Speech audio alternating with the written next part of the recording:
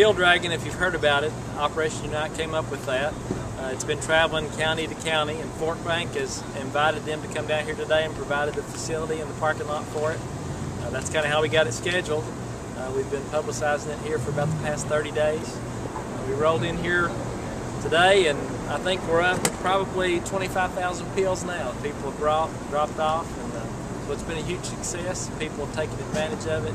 It's a wonderful thing that environmentally safe to get rid of old medications and that type of thing, and get medications off the street and out of medicine cabinets away from our kids.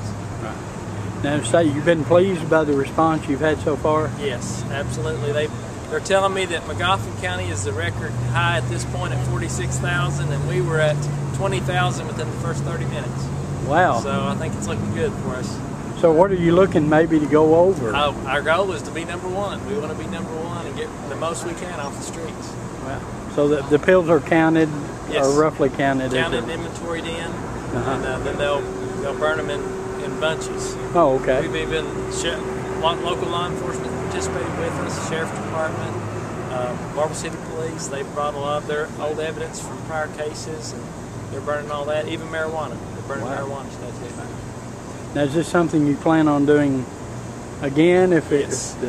We hope to be able to do it quarterly, every 3 months, and so we could get a routine established and people know that if they save it up, that there'll be a place that they can bring it and get rid of it in a safe way.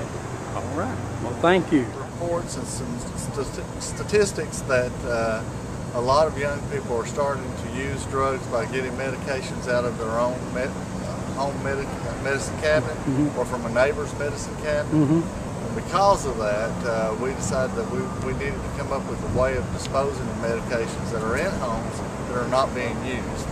So we had talked to the Guard, and they had this machine that we call a pill dragon, and it's basically an incinerator.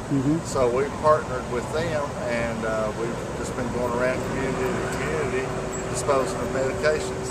Another reason we did this too is some reports that also come out about the same time that said that disposing of medications by flushing them down the drain or down the commode actually can possibly end up in potable water supplies.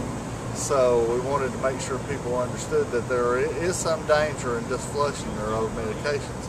So this method that we're using disposes of them completely. It just turns them to ash, and it gets some dangerous drugs off the street and out of homes. And you know, if you've got medications in your home and they're not being used, and people know that you have medications, that's a temptation for burglary and everything else. So it's best to get them out of there when you're not using them, and we're giving them a safe way to dispose of them.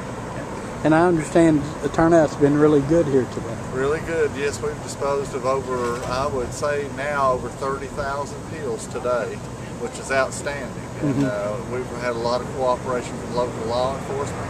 Had a lot of citizens come by today to drop off their medications, and we've still got a couple hours to go for this program, so we're really happy with the turnout today. Well, we thank you. All right, thank you. That's all to it. Now it will really get hard.